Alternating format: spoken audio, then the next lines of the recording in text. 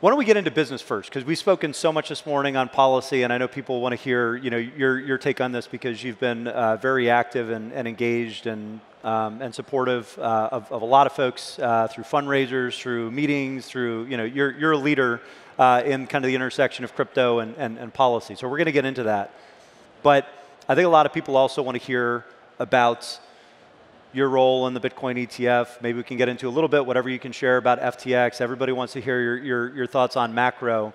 So I'm going to do dealer's choice. Do you want to start on the policy stuff or do you want to start on the business stuff? What are you more sick of talking about? Let's start with the ETF, because that's like it's the hope right now. When I think of crypto, I'm building a pond in my backyard. It's a big pond. And every day, there's evaporation from the sun, right? The water evaporates a little bit, the wind and the sun. In crypto, that's our salaries, this conference, mining fees, right? So crypto evaporates every day. We need fiat to pay for all this stuff. And so at the bottom of the pond, there are pipes that go in, right? And up until 2021, we had Binance and Coinbase and FTX and BlockFi and Voyager in tons and tons of pipes that were pumping water into the crypto pond. Right? Total crypto market cap is only that pond. Because of fraud, because of bad actors, because of 5.5% interest rates, a lot of those pipes got cut off, broken, and a lot of the existing pipes just have a trickle coming in.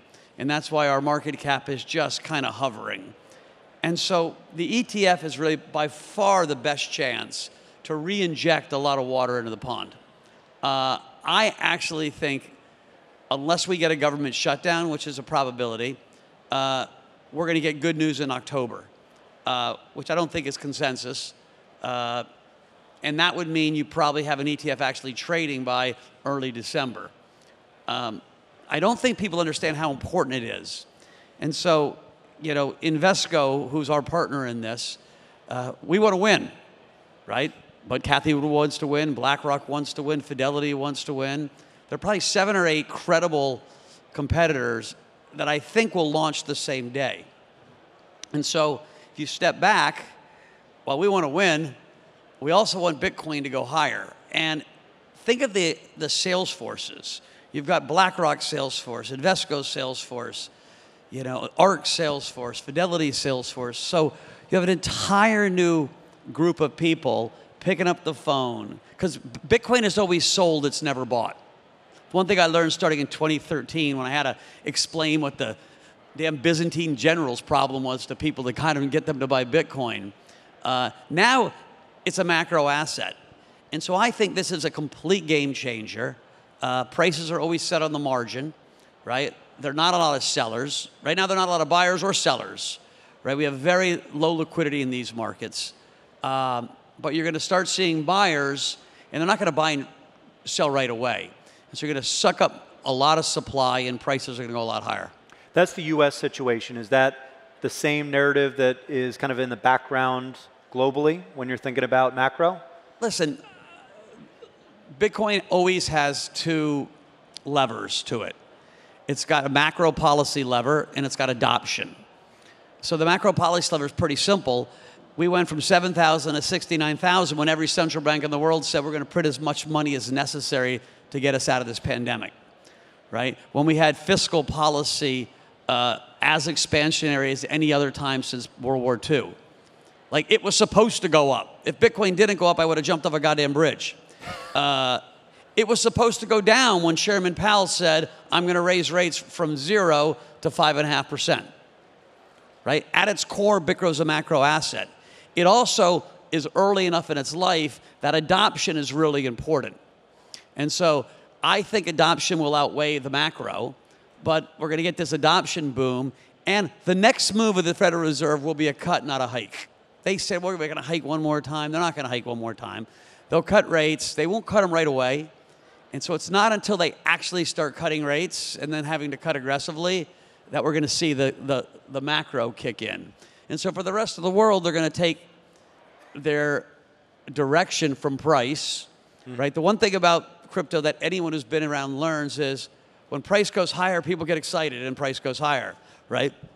So you've got this correlation of good news bringing in good news. And so I think if we zoom out 12 months prior when we had the last mainnet, people were feeling relatively optimistic then, right? Even though the rates were rising, people were optimistic. Maybe we'll get an ETF. It's going to be a little bit of slog. And I think the one thing I happen to agree with you. So we don't want to, and I assume a lot of people here are bullish, right? Or they wouldn't be at this conference. But one thing that has not come up, at least on any of the sessions that I've done yet, is remaining black swan risk. Remaining black swan risk for the industry, right? FTX drew a monkey wrench on a lot of the goodwill that we had, a lot of the market structure improvements that we had, and a spot Bitcoin ETF, its approval would be a step in the right direction. I think it helps kind of globally, not just in the US. Are you still concerned that these overseas exchanges that are in the news for all the wrong reasons are still this kind of looming sword of Damocles hanging over market structure in the US? And if so, how do we get around that during this period of uncertainty? So listen, if I was just a Bitcoin bucket shop, I'd sleep like a baby right now, right? Bitcoin has already established itself with regulators and with people as a macro asset. So it's just a question of time that we get more and more adoption. But like Coinbase, Galaxy is building prime brokerage and research. We need lots of tokens for our business plan to be worth a shit. Like if there are only 2 stocks to trade, Goldman Sachs ain't doing well. So if it's just Bitcoin and Ethereum and some stable coins, I'm shit out of luck. And what the overseas exchange did, and did brilliantly, right, is they created easy UX, UI access for tons of people who wanted to gamble, right? I used to call them Macau 2.0. We were gambling on these new ecosystems that had a story. Prices got way ahead of themselves, right? Oh, this blockchain's going to dominate the world. It's the 93rd blockchain that's been launched in 2 years, right? So if it was Arbitrum or Solana or Polkadot, they had communities, they had smart technology, they had people building them, and they had market caps that got wild because of this gambling phenomena. Those casinos will not be shut down completely, but they've been kneecapped right now by regulators and by these 5% rates. And so we need them, quite frankly. The ecosystem needs them because what the whole concept of raising money through tokens, launching tokens, it was venture capital to these new projects. And it was a lot of frickin' venture capital to these new projects that allow things to build. If you had asked me, and if I was the czar, I'd say, oh, we don't need 100 blockchains. Maybe let's start with 10.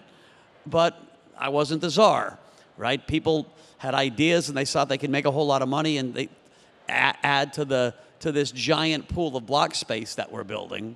And so I go to bed and pray, like the best thing that could happen for the space other than the ETF right now is that Binance and CZ settles with the Department of Justice and gets a clean bill of health and goes back to work. We need those on-ramps for fiat into crypto, and we need that leverage. Right? What the space is missing right now is leverage. Right? We're trying to build this prime, and we're getting there. But for it to really work, we need leverage. Yep. We need to be able to borrow money. And the cost of capital for companies right now in crypto is really frickin' high.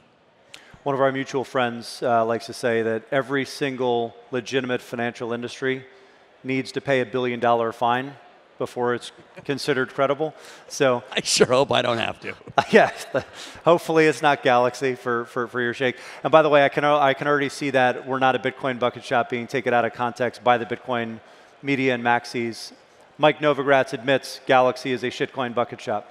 So, but on that point, I don't know how much you can talk about the FTX situation, but I do think there's some misconceptions in the relationship that you have with the creditors that chose Galaxy to kind of help facilitate some of the settling up of accounts, if you will. There's an impression that Galaxy is just going to hit the market sell button and like dump the price of Solana to 3 cents. But like, can you just explain like logistically from a market structure standpoint, like what this relationship looks like, why it is good for the industry? Sure. Listen, first of all, we're proud to get that mandate. I give my asset management group a whole lot of lot of credit. We're a fiduciary, so we can't really talk about what their positions are, or what they're going to do with them. But I would frame it this way. In a typical bankruptcy, the judge appoints a liquidator, and he takes their assets and he sells them. And he consults with the creditors committee. Who do you think have had debts or had credit with FTX? Crypto people. How many bearish crypto people have you ever met? Very few. And so you got a creditors committee who most likely is bullish because they believe in this stuff. And so unlike what would be a normal, the end run bankruptcy where you're liquidating assets, there's a belief system, I think, that there's a lot of value in that portfolio. And between our advisory and working with the team, they're going to try to maximize the value. And so if you ask, the broad thoughts is no one's going to dump a ton of assets on the market just to get rid of them. Or they already would have, right? We had an amazing rally that before Galaxy was involved, they could have sold all their tokens into. Yep. So Occam's razor tells me that if they didn't, there's probably a bigger plan. All right, this is a good segue into the good stuff. So we're doing a lot of cleanup for things that predominantly have happened offshore. And despite that, there's still obstruction. I would take umbrage to that. Okay. We had Voyager and BlockFi and Celsius. Canadian. They were all onshore, and they all went tits up. So I don't think Celsius was onshore. Alex Mashinsky lives like 2 miles from me in Amagansett. Oh, well, get him out. Okay. All right, I stand corrected on his personal residence based on where he was able to. At least you were able to afford that place legally. But I think the general point is I think a lot of the collateral damage has to do with the offshoring, the regulatory arbitrage, and then yet we have the situation where the SEC is still obstinate when it comes to the Bitcoin ETF. They're still obstinate and pursuing folks like Coinbase. And when you're having some of these conversations on the policy side, do you ever just bang your head against the wall, or what is like? How do we get past this? Like, I've said a lot of smart things since I got involved in Bitcoin in 2013, and I've said a bunch of dumb things too. I think the worst prediction I made. I think you should get a tattoo of Elizabeth Warren, by the way, because that would solve everything. Listen, when Gary Gensler took over the SEC, people ask me all the time. I'd worked with Gary Gensler at Goldman Sachs. I taught his class at MIT. I know him very well. What kind of SEC chair he'd be, and I thought he was going to be very good for crypto. And that was probably the single worst prediction I ever made. When I look back at it now, Gary Gensler feels like he got his job, and he is indebted in lots of ways to Elizabeth Warren, who's a very good friend of his. Elizabeth Warren, for reasons I literally can't figure out and can't get a meeting with, just really doesn't like our space. And so Choke Point 2.0 is some combination of Elizabeth Warren, who made a deal with Biden for Biden to get elected when she dropped out, that she would have final say over people on the financial side of his cabinet. And so the regulatory regime of the Biden administration has a really heavy hand from Elizabeth Warren, and she hates crypto. I have met with her chief of staff. He said in 13 years, her ex-chief of staff, in 13 years, it was the only issue he disagreed with her on, and she's just not changing her mind. And so in a lot of ways, Gensler won't be there in 2025, even if the Democrats win again. We're waiting out the clock. Thank goodness the courts have, knocked him upside the head a few times. I don't think the next head of the SEC will want to take these cases further on. Think about it. We have a Supreme Court that would like nothing more than to take the regulatory powers away from government. Right? We have a really conservative Supreme Court right now. We have a court system that, it's a little bit of potluck. It looks like Coinbase got a great judge. Praise God. Ripple won a case that a lot of us thought they wouldn't win, and then they lost the case. It's a little bit of potluck on what judge you get. Yep. But the next head of the SEC is not going to roll the dice. So all these lawsuits that you're seeing, they're not going to see the light of day. It takes 2-3 years, right? Gensler's got 15 months left. And so nothing's going to change until the election. The chance of legislation getting done in D.C. is close to zero. I'm going to D.C. next week. I'm meeting senators and congressmen. Brian Armstrong's going to be there. A bunch of us are showing up. We're telling the story. We're trying to use, the Bitcoin, the crypto community to say, hey, we can get behind you or we can get in front of you, right? None of that really is going to matter in the short run. It'll matter a lot in the medium to long run. I'm not spilling state secrets here because you look at the FEC database. You're a lifetime Democrat, I think. You've been a big supporter. You've been generous. And the reason I'm bringing that up is you said, I can't get a meeting with some of these folks. Like, have you seen, since FTX, have you seen more of a chill on conversations, or is Elizabeth Warren really an isolated case? I have had lunch with the... without naming names, but, with the most senior people in the Democratic Party in D.C., and they were really honest. They were like, dude, you guys gave us Sam. And he turned out to be the biggest fraudster of all time, and we all look like idiots. And so it just is going to take time. Yep. It's too soon. And that was 3 months ago. I literally think we need more time between making an ass of ourselves, where our representative turned out to be a fraud. And look, we didn't vote for him. He showed up, he took the space, and people were letting him do the work. Some of us worked against him behind the scenes, but... And, that's just the reality of politics, right? Maxine Waters was hugely pro-crypto. When the stablecoin bill looked like it was going to get passed out of nowhere, the White House called Maxine and said, vote no. Maxine voted no. Hold on, she was our advocate. That's the way Washington works. And so we got to rebuild momentum. I'm actually having my first Republican fundraiser in my life in a month. That's news. For Tom Emmer. Anyone who wants to come, I got a great house. You're welcome. Tom Emmer has been He's also one of the most likable people in D.C. So. And he's a good friend of my uncle's from Minnesota. And listen, he's done wonderful things for crypto. He's holding the SEC in check. I do think we've got to give to our champions, right? Guys like Richie Torres, who's apparently come here to speak, likes crypto. Jake Auchincloss, if you're from Massachusetts, smart as hell, kind of centrist Democrat, loves crypto. Senator Gillibrand will be here in a Senator few Gillibrand is a big fan of crypto. And so you also have to remember that congressmen and senators have a lot on their plate. Most of them don't even know what fractional banking is. They're like, eh? And so they don't need to know everything. You got to get the people on the right committees. You got to get the people that care about your issue.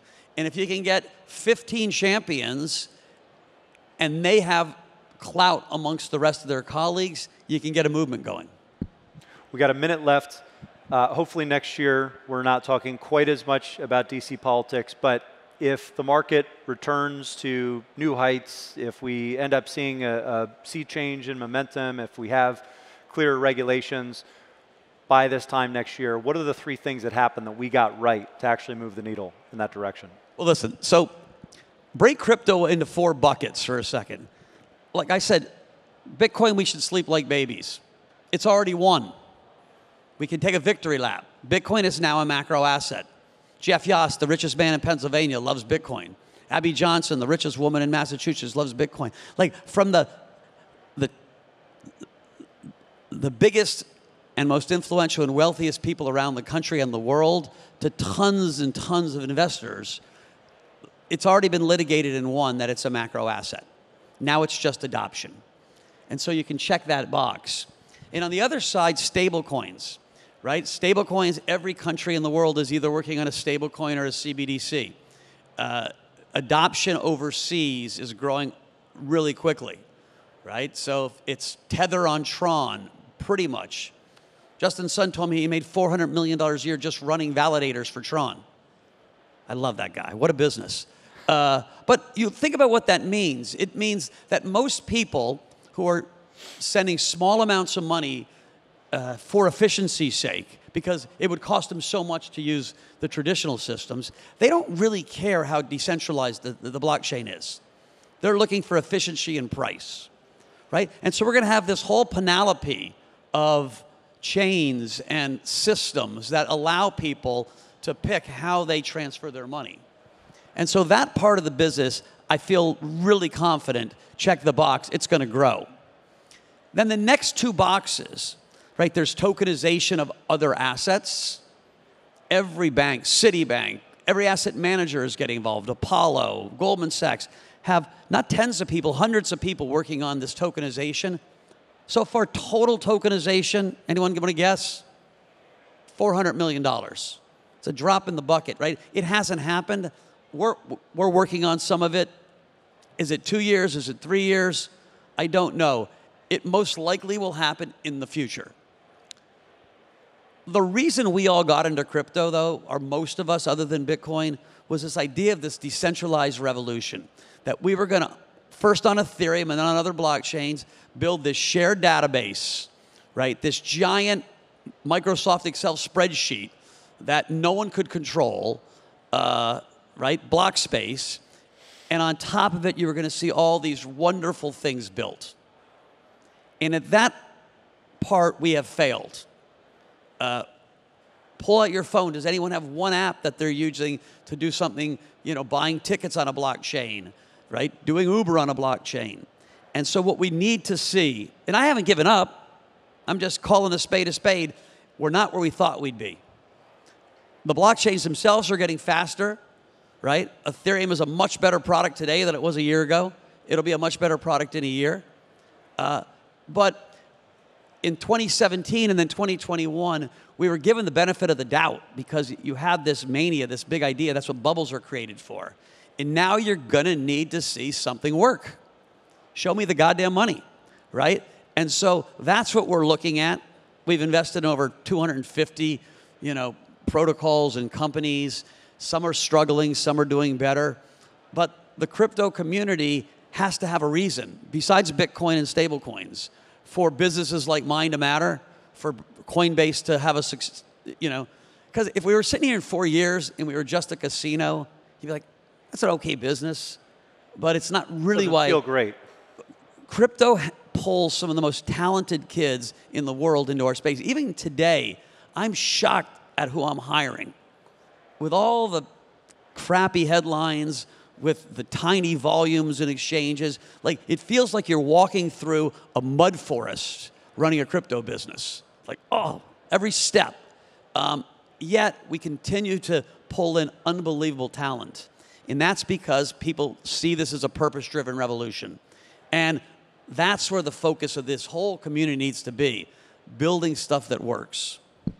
That last bit could have been a keynote in and of itself. So it's a perfect place to end. Mike, thank you so much for joining us.